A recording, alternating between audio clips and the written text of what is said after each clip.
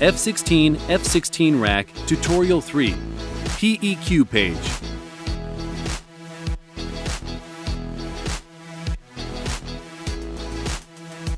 To find out more on these sections, please refer to Tutorial 2.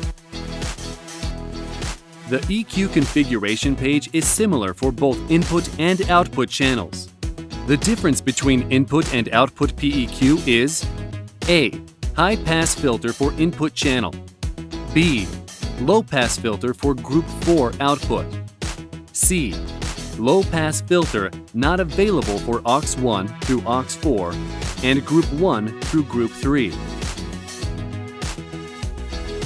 High-pass filter. Tapping on this button will enable high-pass filter. With the frequency text display selected, use the general on-screen fader to adjust the parameter.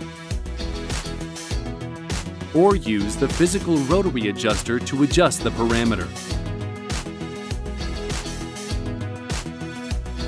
This button 1 is responding to the drag point 1 in the graph above.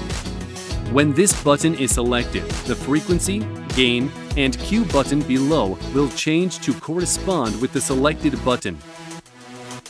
The same is applied when tapping on buttons 2, 3, and 4.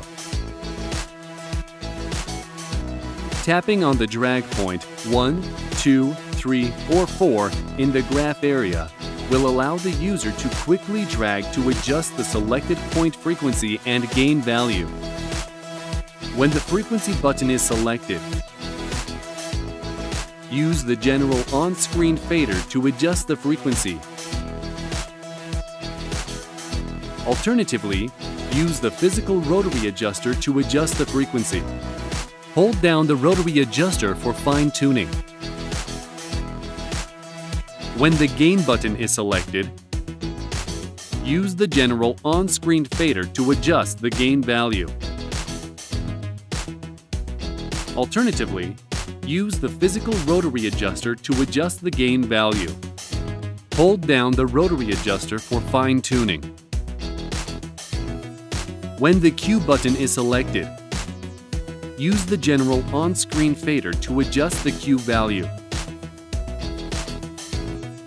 Alternatively, use the physical rotary adjuster to adjust the Q value.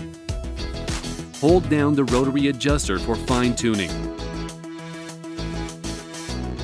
The bypass button will bypass the PEQ settings for this channel when applied. The flat button will reset the settings back to default value.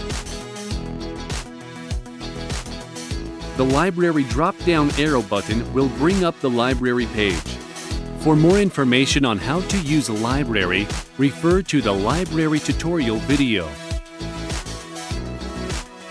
Thank you for watching.